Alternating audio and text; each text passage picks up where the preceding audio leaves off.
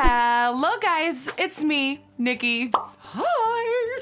Hello my glow babies. I hope you're having a wonderful, wonderful, magical day. Before we jump in, I just want to say that today is a very special day for me because as you know, earlier this year, I lost my little brother, and today his grave is finally ready. Mikai was cremated, and today we can finally bury his ashes, which to us as a family, it's pretty big moments. And I just wanted to say that, you know, enjoy life to the fullest, and say something nice to somebody around you today because people need it.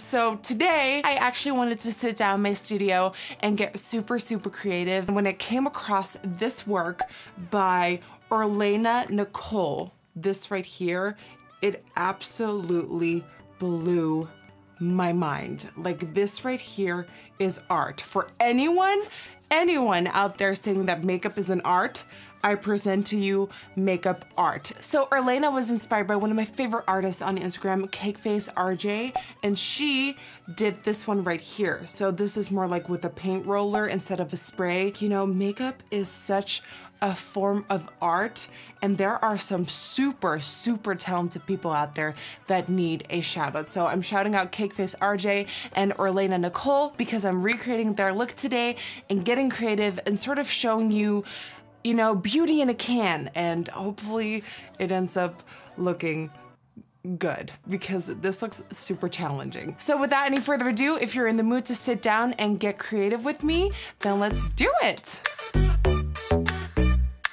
Alrighty, so when I look at the original, I see that this portion of my face should be normal. So let's go in with primer and foundation. For primer, today I'm using the Marc Jacobs Invisible Undercover Perfecting Coconut Primer. And spreading it mostly, you know, on the actual like makeup-y side. For foundation, I'm going in with a brand new one today. This one is by Bourjois. This is called the Healthy Mix Up to 16-Hour Wear in the color, hello? Can I get a color, please? What's the color? Number 51. And I'm just gonna dab this on the makeup-y side. You know, you kinda wanna make it a little bit wider and bigger than you have in mind because we can always make it smaller, but it's harder to make it bigger. I would sort of do like a diagonal side. So make sure you get the temples, get the forehead. Don't go all the way towards the back of the cheek, but like get most of it.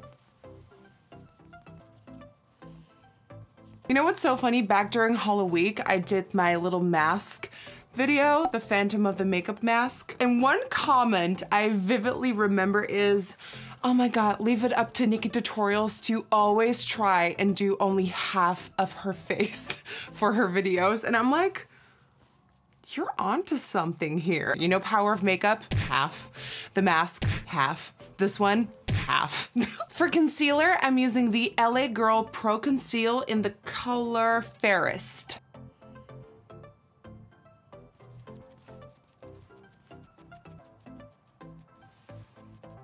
And of course, I'm setting that using my Maybelline Fit Me Loose powder in 05. Alrighty, I quickly went ahead and did my brow. I wanted to say brows, but I only did one. Did my brow off camera, and now it's time to create any eye look that you like. I'm going for something colorful because I feel like that's gonna make the contrast even bigger compared to like the 2D, very flat white and black sort of non-beauty sprayed side. The more color, the more your point is getting across, but please do any eye look that you like. I'm of course priming.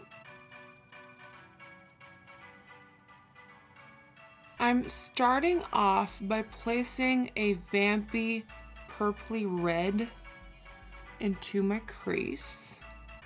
And I'm first just gonna stamp that color on to get the pigment going, and we'll focus on blending after. And I know right now it looks super intimidating by having such a harsh edge, but trust me when I say it will all blend out in the end. Okay, once you have that color stamped on, you want to take the brush and place it right against that harsh edge, that harsh line, and start doing very miniature, soft, circular motions. And by magic, it will just start blurring itself out.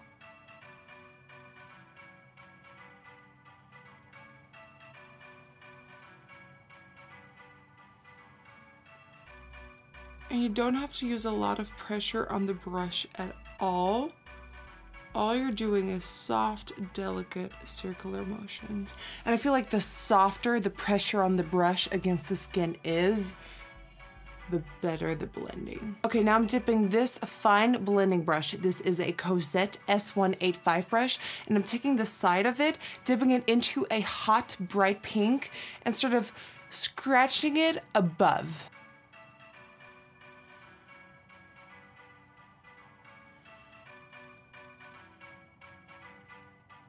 Okay, then I think I'm adding a little bit of darkness to the outer corner using a dark purple.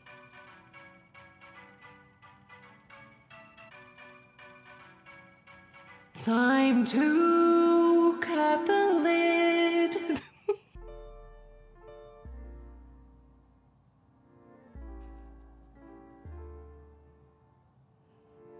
From the Sosu and Kaylee Urban Bible palette, I'm now taking this purpley color right here called Myth and placing that onto mostly the center of the lid and then blending out.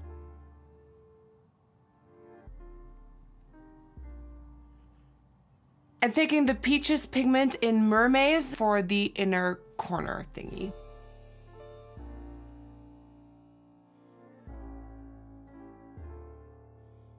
For the lower lash line, I'm taking an aqua minty blue and stamping that on. Then taking the deep purple again, placing it on the outer corner. And on that inner corner, let's add a pop of yellow. Okay, time to pop on some lashes and we'll get creative after. Okay, now it's important to finish off what we started. Now, of course, because this is our sprayed on beauty side, you wanna complete it. So with bronzer, highlighter, lips, all that jazz. So first I'm gonna bronze parts of this using my Jouer Bronzing Duo.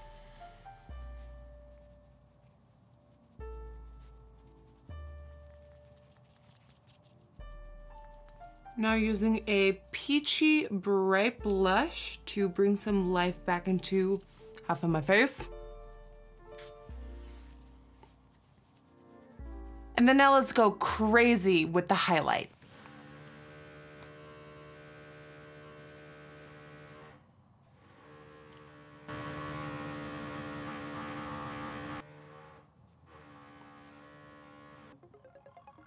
And then, like I said, I feel like using a lot of colors on the actual makeup part is gonna make that contrast even bigger. So on the lips, I'm going in with a crazy color.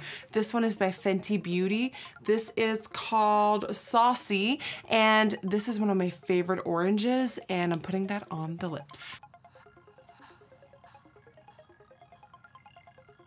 And then deepening the edges.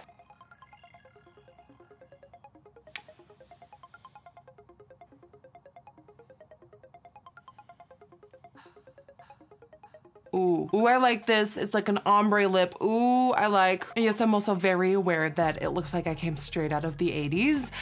But I feel like once everything ties in together, it's gonna look good. Okay, time to block this brow off camera and then we can go in with the white. All right, now it's time to paint the face white, and I'll be doing so using a Mayron Paradise palette. These are water activated face paints.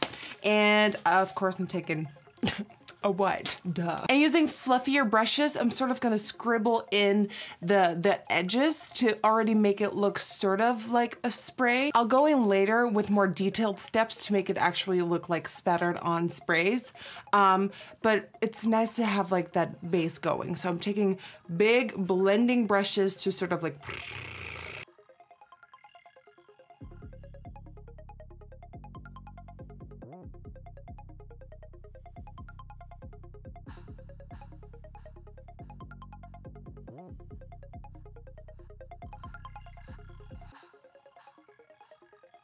So I think it's good to have those edges in first.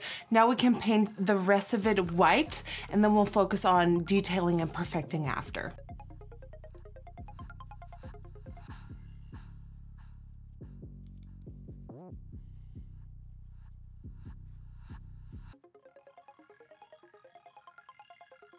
Then once I have that water activated paint on, I'm following up using a cream white to double the opacity.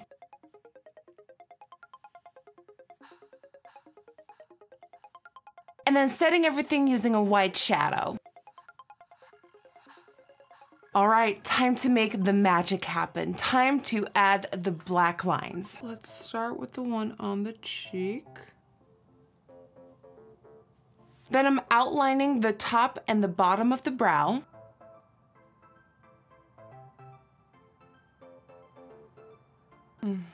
Now the little swoop in the crease.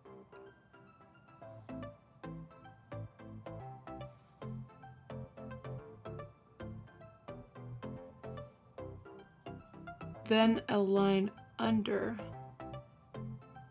the eye.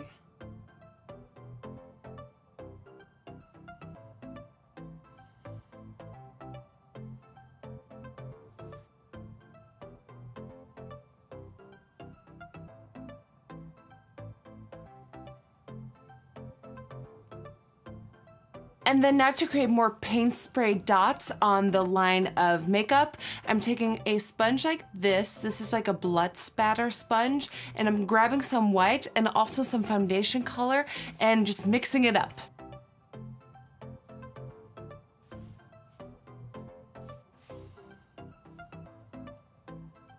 I'm quickly gonna do my neck off camera and I'll be right back. And that, guys, concludes this spray on beauty optical illusion makeup look inspired by these lovely creative artists on Instagram. I hope you enjoyed. Without any further ado, let's go on to today's Dutch word of the day.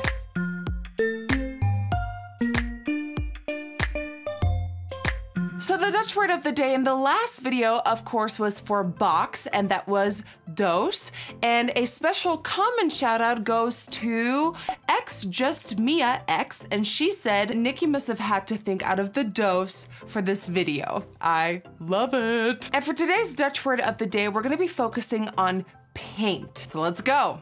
Verf. Erf. Verf? So this one might be a little bit more difficult, so you really want to start off with that and then sort of do like a pirate's and then verf. As always, if you want to be featured in my next video, don't forget to leave a comment down below using the Dutch word of the day, verf, or leave a video response on Instagram under the hashtag Dutch word of the day, and you might see your face pop up in my next video. I want to thank you so much for watching this creative video. I hope you enjoyed. If you did enjoy it, please don't forget to give this video a thumbs up and subscribe to my channel. Thank you for always supporting me and always believing in me. And don't forget, say something nice to someone around you today to make them feel better, and let's just all be a little bit nicer for each other. I want to thank you so much. I love you, and hopefully I will see you guys on the next one. Bye, guys.